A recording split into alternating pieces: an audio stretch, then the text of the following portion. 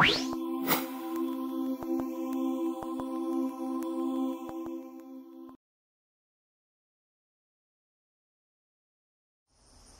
up YouTube, I'm Mike St. Clair and you're watching the Screen Freak Rewind. Today's video we're going to show you how to make a coin disappear. Now this is going to be our third different vanish. We've already showed you a couple. Now this one's very similar to one that we've already showed you called the French drop.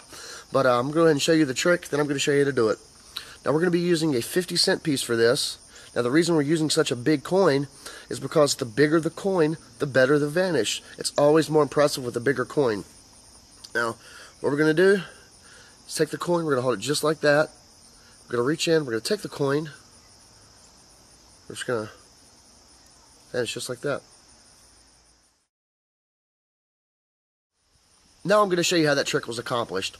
Now this is very similar to the French drop. It's a trick I showed a while back. I'll include a link in the description. Check that out. That's always a great vanish. But if you noticed, in most vanishing tutorials or magic revealed videos, it's always the same thing.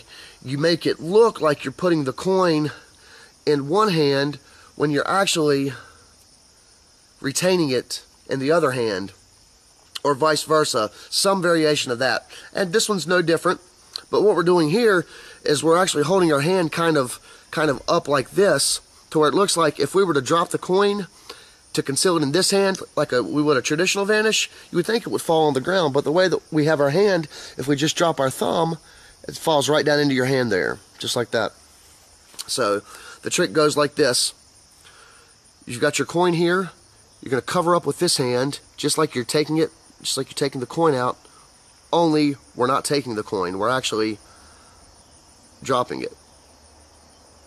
And of course we always want to look to the hand that we've pretended to take the coin in, a little misdirection, and the coin's actually in this hand. You can do whatever you want to with it. You can make it reappear, or you can rub the back of your hand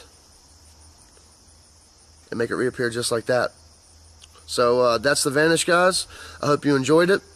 I hope it's easy for you to perform. It's not that hard to learn. Start with a smaller coin first, and as you get better, work your way up. But I'm sure you guys are going to do great at it. I want to thank you for watching. Make sure to comment, thumbs up, and subscribe for more Magic Revealed.